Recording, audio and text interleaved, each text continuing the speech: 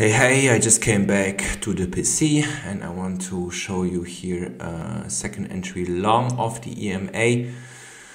Got into the order, putting my stop loss 1 tick below the signal bar, and I will give you in a bit some more information to the trade here.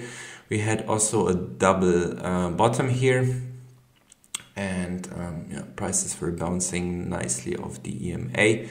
It looks a bit congested though, but I think this is fine as we have the short-term uptrend and there is a retest of the highs.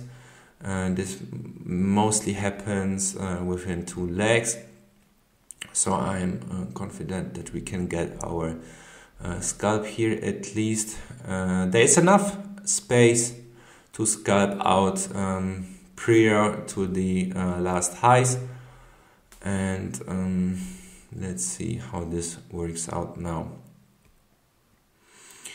The context here is you can see the green downtrend. This trend was broken and there were a couple legs to a new low. Also the blue downtrend was played out. You can see the 2 legs, the 2 measured legs to a new low.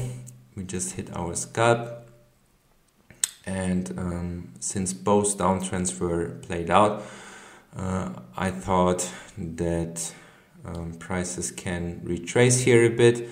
I drew the short-term uptrend. This uptrend was broken and there was a nice second entry long of the EMA with a double bottom, and we got our scalp.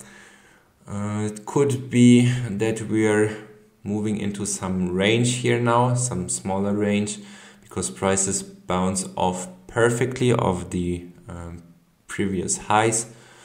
So I think our runner will get stopped out here as well. Yes, we got stopped out here with the runner.